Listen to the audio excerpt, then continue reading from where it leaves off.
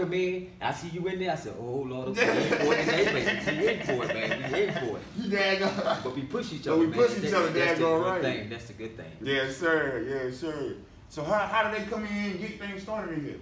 Like what's the process? In fact, we're gonna say that. Hold on. Hello everyone, and welcome back to the Joshua Cuthbertson Show. This is episode 60.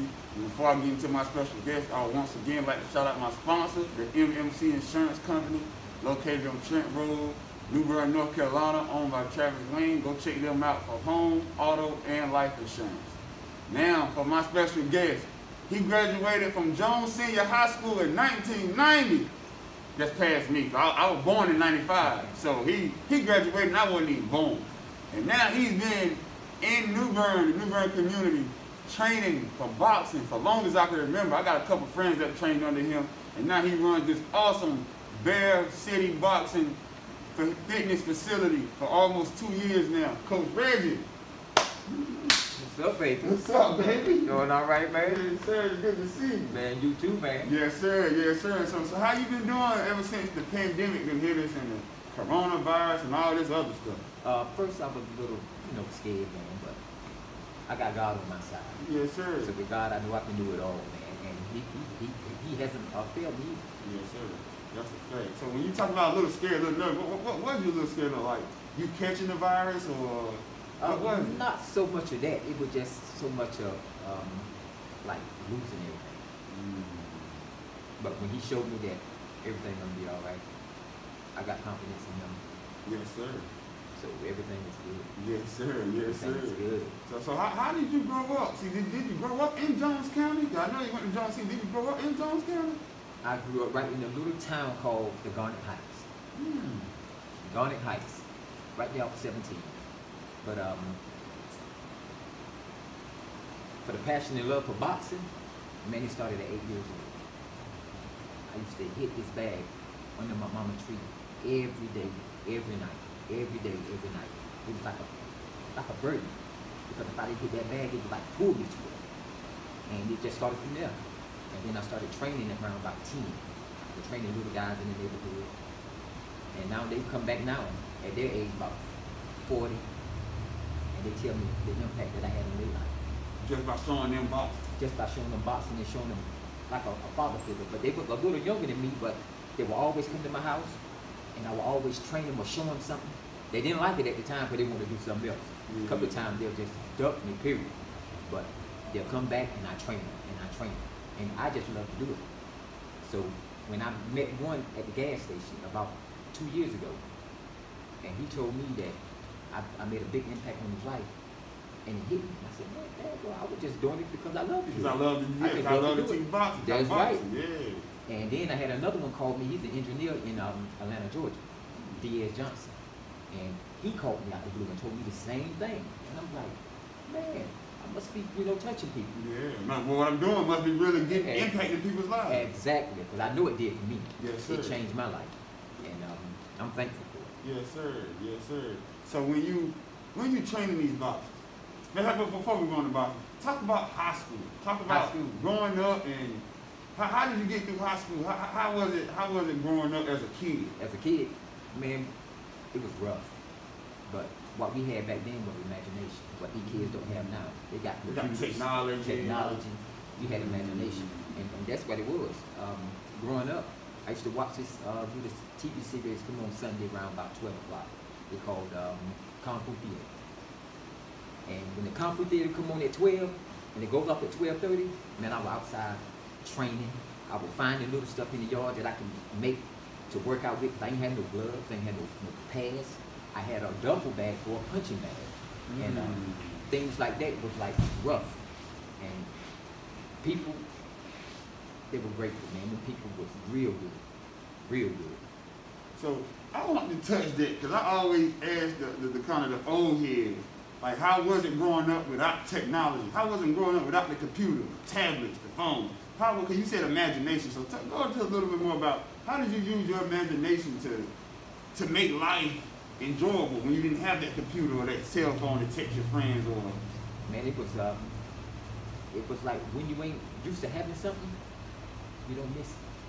So we didn't have it coming up anyway, And like right now to this day, I ain't too keen on computers or cell phones because I'm used to not having that and making something out of that. That's how you grew up. That's how I grew up.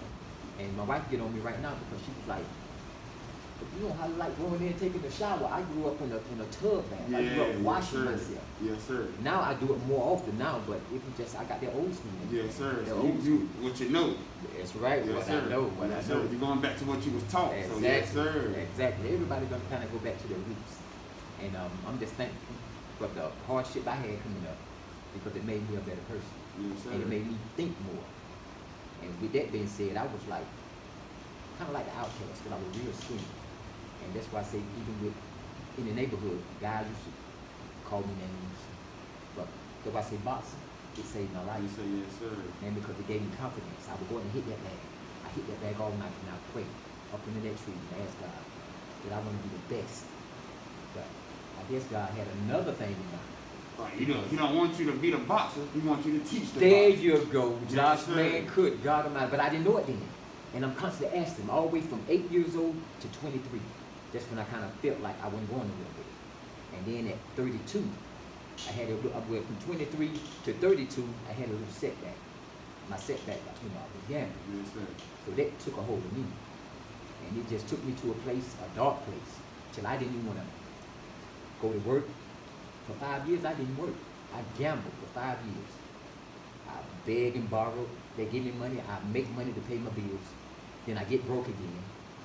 And it was crazy. So from time to time, I talk to God, but I didn't really know God. But I just talked to him.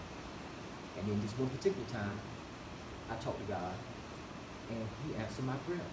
Because I was in my room, on my bed, nobody in my house. I was just by myself. And this is the first time I ever heard God speak. And he spoke to me, so quiet, but so loud. And he said, boxing. Just like that. And I looked and I said, boxing. It was just like him telling me NASCAR driver. Yeah. It just shocked me. And then he put in me everything. I jumped up off that bed and I wrote 3 pages front and back of everything that he put in me to write down. Even what to call it. He gave me this name, Master of Boxing. And from that point on, I went on a journey for 8 years. Because it was 2000, let me see when I started. It was 2008. When he gave me that. He gave you the idea, say, look, you're going to be a boxing trainer. You're going to be a boxing trainer. And then from 2008 to, it was a journey, man, ain't gonna lie. I cried every day in my backyard. It was, man, my wife thought I was crazy. She said, but I was working out, God gave me this energy, man, to work out. And I really didn't know about boxing. Yeah. So I had to study. So you really had to learn. I had to learn some things, yeah. There you go. I had to learn it. So, man, I would go in my backyard, man, and just work out. From the time I get off work to like 12 o'clock at night, I would hit that bag and I do a little techniques. Because I wanted to get great, because I come to find out that I am. Yes, sir. See that I am? Yes, sir. It's for real, man. For real. So I am my own promoter. Yes, sir. That if a person wants to train under me, I got to be great for them to see something in me. Yes, sir. So I trained hard. Man, for 8 years. And they said the number 8 is the number of completion. So it took from 2008 to 2016 before I did my first boxing event. My first boxing event was November the 19th, 2016 in Little Washington. Not Little Washington, but Wilson, North Carolina. That's amazing. But it was a long road. It was a long road, man. I wanted to give up. And every time I got ready to give up, man, God put somebody in my path to say, man, I like what you're doing with kids. Not yet. Keep up the good work. Not yet. Can't let you turn around yet. Exactly. Can't let you give up just not yet. Exactly. And then he used the number 1 person was my wife against me. But I already knew what God told me. So when he told me that, I knew right then that I don't care what come my way, I'm not going to stop. I'm not going to stop. This is my calling. This is my calling right here. And you know, I cut hair too. But I guess God put cutting hair in my life to sustain boxing. So you can sustain this building and there keep you teaching go. the kids. And keep teaching the kids. So I didn't just have to worry about the boxing part. I make ends meet by cutting hair. By cutting hair. See, boxing, I can just come enjoy it, really give my passion. Oh my God, man. It's like I don't have to worry about the money or none of that. I can just really give my all. I love it. Yes, sir. I love this right here. I love it. Yes, sir. That's crazy. Man, it's amazing, man. That's amazing. Yes, sir. So how many kids have you trained? So far right now, if you could just give me a number.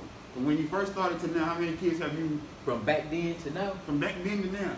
I say probably about 500. 500. I train about everybody in Jones County. I know you train everybody down here. I got friends, Rico and MJ, they tell me every day. Man, they tell me about you. They boy, yes sir. They say, boy, Reggie bad on them gloves. I'm telling you, man. And I didn't even really know that I was, like, it was a gift to me. Because when I started, it was like rough. But I started seeing that I could do things that normal people couldn't do. Couldn't do it again. And I was doing it easy.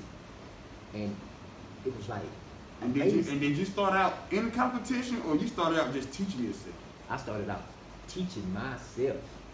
That's what made it wasn't even the competition the first of looking to go in to fight nobody. It was just strictly teaching yourself how to box.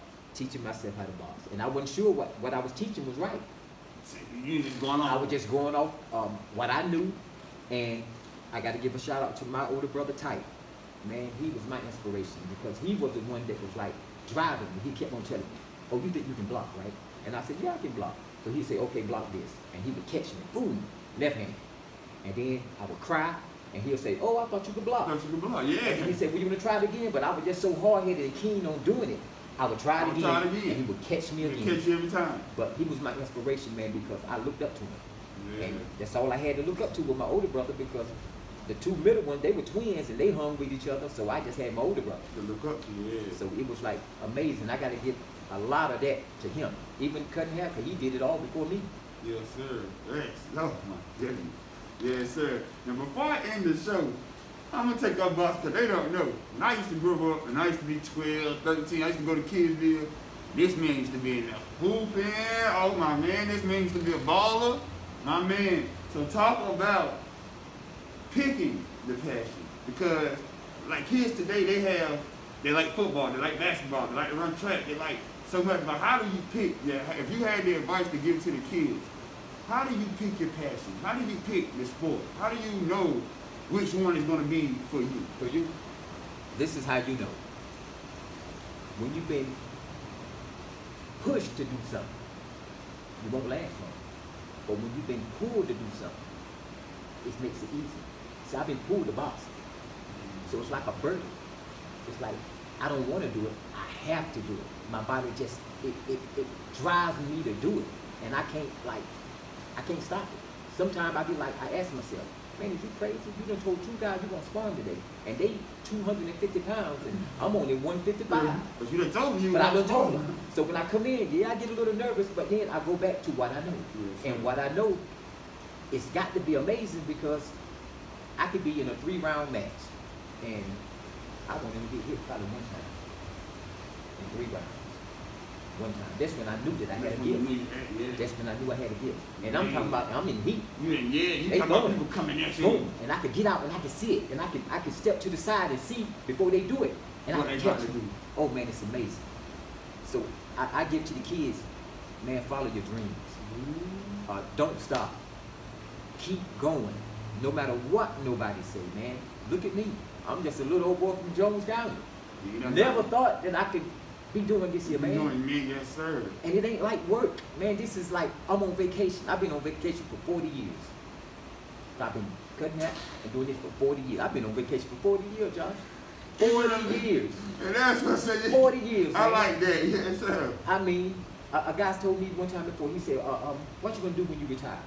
I said, man, I already retired. I'm already retired. I'm doing what I'm doing. I'm doing what I'm doing. This is my love right here. I've been doing it for 40 years. 40 years, man. 40 years. I got nothing but respect for that. You, man. Yes, sir. That's what's up. 40 years. Nothing but doing whatever you love to do. Love to do. Come in when I want to. I set my appointments. If I don't want to come in today, I don't have to come in today. Guys got their own keys. They come in and train anytime, 24/7. So I don't really have to be there.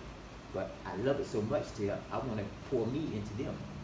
So when I'm here and they come, oh, they know it's on. They know it's heat. They know it's heat. Because I'm gonna pad them, I'm gonna work with the pads with them, and then I'm gonna spar them too. Yes, sir. So I'm 50 years old, and I get right down with it. Get right down with it. You ain't gonna touch me. I can't do it. I ain't put no gloves on, Coach. You love it, Josh. You'll love it, man. You'll love it. Yes, sir. There y'all have it, y'all. That's the end of episode 60 with Coach Reggie, Mr. Knockout King, the Boxing Bear City professional training artist. Come down here and see him if you want to get taught how to box, how to properly use your hands, how to properly step in the ring and defend yourself. Come down here to Coach Reggie. I promise you he won't disappoint. We out. All right, y'all. Thank you for watching the Joshua Cuthbertson Show. Please continue to show your love and support by clicking the subscribe button below the video. Check us out next week on the next episode of the Josh Cuthbertson Show. We out.